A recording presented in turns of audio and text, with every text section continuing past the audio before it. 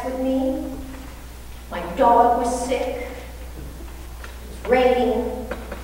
I was feeling very sorry for myself. I was not happy. So I thought I would turn on the television. I'm not sure why I thought that was going to make any better, because usually there's nothing good that's going to, perk you up. But it was interesting, because when I turned on the television, I happened to turn to the service for the rededication of a war memorial for our brothers and sisters who served in Afghanistan. And the person who was speaking was Julie Payette, our Governor General. And she began by saying, I don't know if she began because I might have caught her remarks partway through, but the important thing, the remarks that I caught were she talked about how this memorial was for our brothers and sisters who had served and fallen. And she said that really serving one's country and serving us was an act of love. And then she said, as St. John said, greater love hath no one than this, than to lay down their life for their friends. I had a better day after that. I was so impressed with that witness. Imagine our Governor General standing in front of a mixed crowd of people, doesn't know who's listening or who's watching, and is standing up, speaking on behalf of, who does she speak on behalf of? Queen. Her Majesty the Queen. Not just Canada, but she speaks on behalf of Her Majesty the Queen, and speaking on behalf of our country, quotes words of Christian scripture. My friends, that is what witness looks like. That's what a testimony looks like.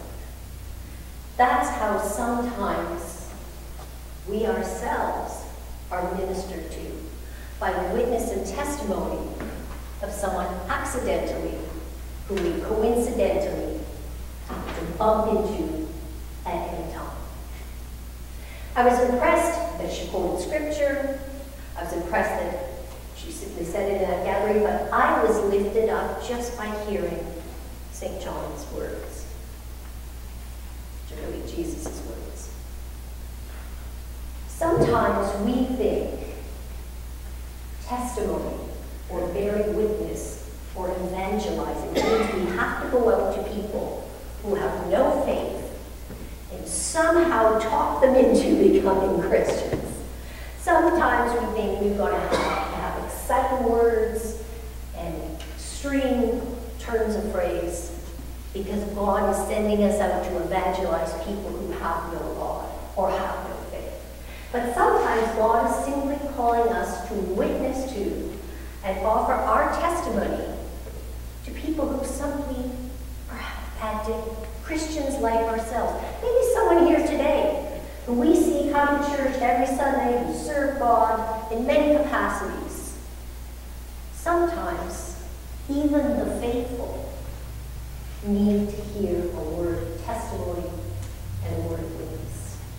And sometimes we forget that, particularly in the church, because sometimes we're so absorbed by the secular needs of the church. Sometimes we think about the fact that we need to tell someone, thank you for doing such a lovely job with the flowers today, or for organizing the coffee hour in the kitchen, or Teresa for giving up her Sunday of worship to lead worship for us in Zach's absence. We often think that we need to thank people for doing those jobs, but sometimes people around us, even in the community of faith, simply need to hear our personal testimony, our word. Even the priest sometimes needs to hear a word of faith, a word of witness, a word of testimony. There are many countries in our world where the church is the sole voice against a corrupt and evil government. And Christians in those places are persecuted daily in the ways we hear the writers of Hebrew describe today. Our witness to them can't always be personal, but our witness to them always has to be in prayer. We need to be always lifting up those Christians in other places who enjoy the freedom we enjoy today to simply walk into church and express our faith. And we sometimes think to be a witness We see this list in Hebrews and we think, whoa, these are the heavyweights of the Bible. But let's think about the list and the persons that are listed here in this great cloud of witnesses. We all know about the weaknesses and failings of David and Samson. But let's look at some of the other people on the list, the lesser-known lights. Barak, a great leader, called by God to push the Canaanites out of Israel. The prophetess Deborah comes to him and tells him his mission, and he says, I'm not going unless you come with me. So he made Deborah come to war with him because he was afraid to do it himself. And Deborah said, I'll come with you, but let me tell you, you will have victory. But you yourself will not have the ultimate victory, because a woman will defeat him. And in fact, we know that Jael was the person who finally killed the Canaanite leader. We look at Gideon. We remember the whole story of Gideon, what a great Christian leader he emulates as someone who pushes forward in faith, doing God's will. But at the end, they begged Gideon to become a king. He said no. But instead he said, I'll take some of the booty from the last army we defeated. And he took the gold earrings of one of those kings and made them into an image that he and his family worshipped. So Gideon's great witness to God ended in idolatry and apostasy. Or perhaps the worst on this list is Jephthah, a man called by God to lead an army against the Ammonites. But he didn't want to go. He wasn't certain of his own skill. So he said, Lord, you have to be with me. You have to guide me. Give me a sign. If you will be with me, Lord, I will sacrifice the next person who passes by my tent. The next person who passed by his tent, does anybody know the story? His daughter. Was his daughter. And so he killed his daughter in order to win the victory. So when we step back and we think, perhaps I'm not great enough to be a witness to God. Perhaps I'm not faithful enough to give my testimony to others.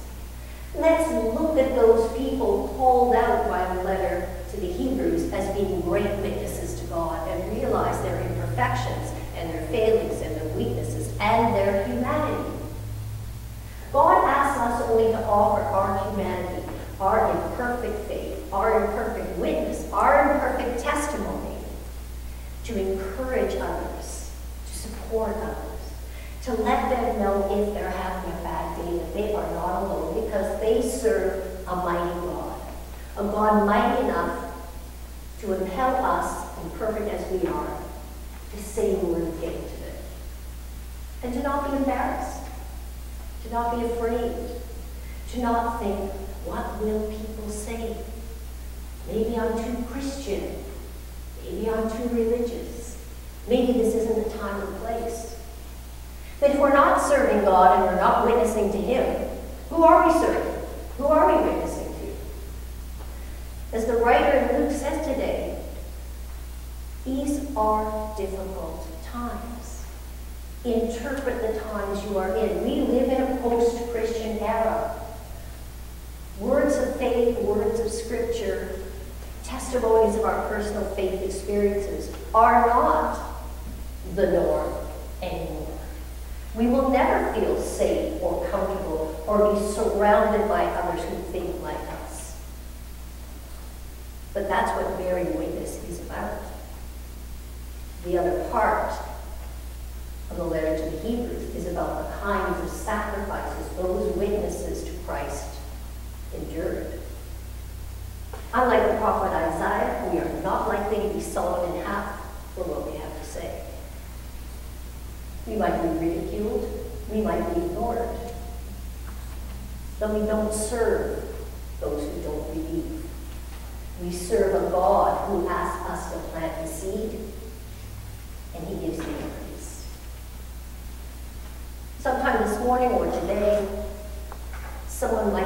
hear a word from you. Let it be a word about your faith. Let it be a word about the God you serve. Let it be a personal testimony and witness to how your faith in God has served you. There will be all kinds of other people who can give them a good word, who can say to them, have a nice day. But it will only be you as a Christian witness who can say to them, this is how God has acted in my life. I offer this to you as a free gift and an indication of God's grace.